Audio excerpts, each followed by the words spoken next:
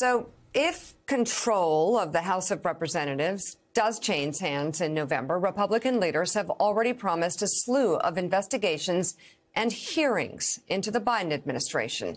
Potential future Speaker of the House, Minority Leader Kevin McCarthy, has threatened to launch an investigation into the Attorney General and DOJ in response to the Mar-a-Lago search.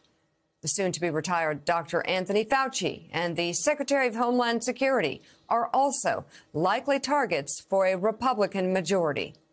Author Robert Kuttner writes about this impending inquisition in a new piece for The American Prospect. Quote, Republicans are salivating over the prospect of taking control of the House, not because of their power to legislate.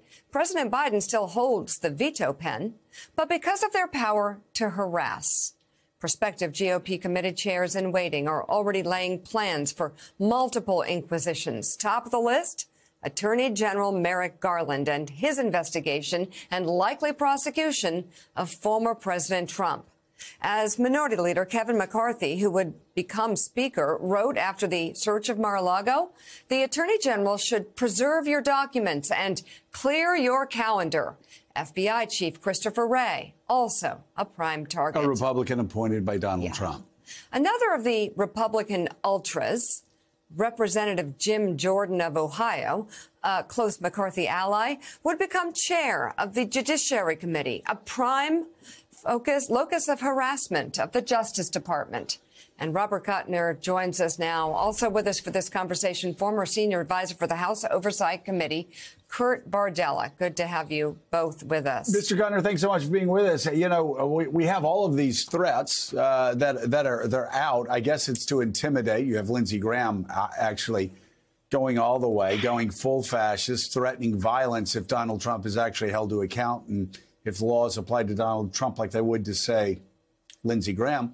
But you also have had Newt Gingrich for some time saying that members of the January 6th committee should face jail time, should expect to be prosecuted in the future. The extremism, the politicalization of this, criminalization of politics, reaching all new levels now with these Republicans who may be running Congress. Well, some of this is pure harassment. I mean, the case of Hunter Biden or the case of Fauci. He's going to be 82 years old.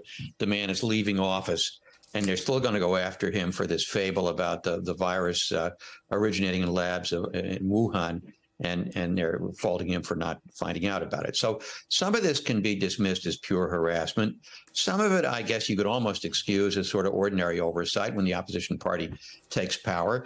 But the really alarming thing, the most alarming thing, is to go after the Attorney General and the FBI when an active investigation is in progress, to try and interfere with the ability of the nation's chief law enforcement officer to do a criminal investigation. That's really messing with the separation of powers in a very fundamental way. And the other thing that's really very troubling here is that they are going to go after the January 6th committee. They're going to do their own version of a January 6th report. The only good thing I can say about this is that this kind of stuff, if they actually do it, tends to backfire politically. I mean, as we heard from Senator Gillibrand, voters are sick of this stuff. And Republican extremism seems to be backfiring. The only thing we can hope is that it backfires in time for November, especially with reproductive rights being so powerful in so many races, so that the Republicans don't get a chance to do this.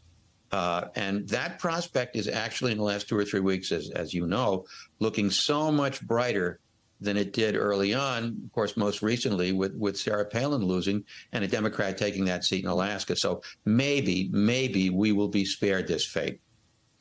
So, Kurt, let's play the game, though, that if the Republicans do win and they do take the House, this is a scenario that you, of course, know well, having worked for the House Oversight and Government Reform Committee. So maybe scare us a little bit. What would this look like? GOP has control. They've got the power of the subpoena. What do they do? Well, Jonathan, on day one of the new Congress, they are going to send a slew of subpoenas to the White House, to the Biden administration. They're going to start going after Hunter Biden. They're going to start going after Department of Homeland Security. They're going to scrutinize and investigate every single decision that has been made by this White House, and they're going to look to politicize everything. It's the same playbook they used against Barack Obama. When President Obama was elected, Republicans had no idea in Congress what to do about that. He was incredibly popular. He came in on a wave of overwhelming support. Republicans were paralyzed with fear. The only thing they could think of to do was use the power of the Oversight Committee to just try to do death by 1,000 cuts. And what we saw were things like Operation Fast and Furious, which culminated with the Attorney General being held in contempt of Congress. We saw things like Benghazi. We saw things like investigating the IRS. And over time, a narrative built that was very powerful for Republicans. They didn't do a whole lot when they had the reins of power. They didn't pass a whole lot of legislation. They didn't get a lot of things done. But the one thing that unified this group was the oversight investigations at a time when the leadership was under fire. They were under attack from their own caucus. The Tea Party was fighting with John Boehner. The only thing that unified them was the Oversight Committee's work. That's what they'll look to replicate this time down if they take back power. Co-founder and co-editor of The American Prospect, Robert Kuttner, thank you very much. He's the author of the recent book, Going Big, FDR's Legacy, Biden's New Deal, and the Struggle to Save Democracy. Kurt Bardella, thank you as well. Good to see you.